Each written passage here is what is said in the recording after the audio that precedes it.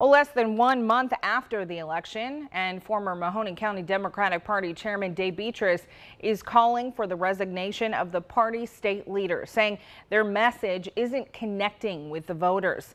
As Danielle Cotterman explains, this call for action comes after the party has lost 4 consecutive elections and most recently saw Mahoning County, a historically Democratic county, vote in support of Donald Trump.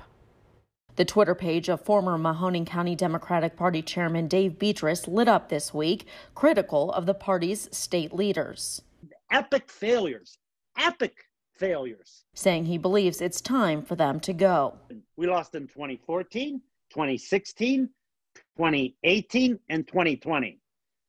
At what point do you say we need to change everything that we're doing? Feeling the state party's message is no longer resonating with Ohio voters. Beatrice says locally, Democratic candidates continue to win, but at the state and national level, there is a disconnect. They have moved the party, in my opinion, too far to the left. Plus, they've allowed the Republicans to define who we are, and we are not what they say we are. And he says the party missed ample opportunity to connect with those taxpayers, pointing to the indictment of Republican House Speaker Larry Householder. When you pays their electric bill, part of that electric bill is going to a private corporation to support a power plant, part of which isn't even in Ohio. And that all got through with a $60 million bribery scheme.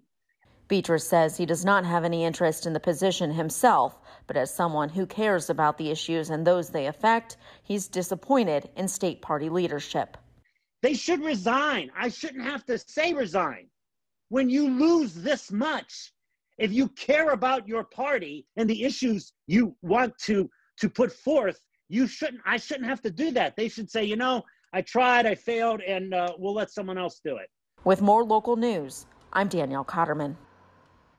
Now, here's a statement which you can attribute to Chairman David Pepper, a portion of it reading, "We're always open to productive critiques and suggestions on how to do better." Sadly, ex-Chairman Beatrice's late-night rants and tweets, which account for most of his involvement in party politics these days, have become less and less helpful or credible, end quote.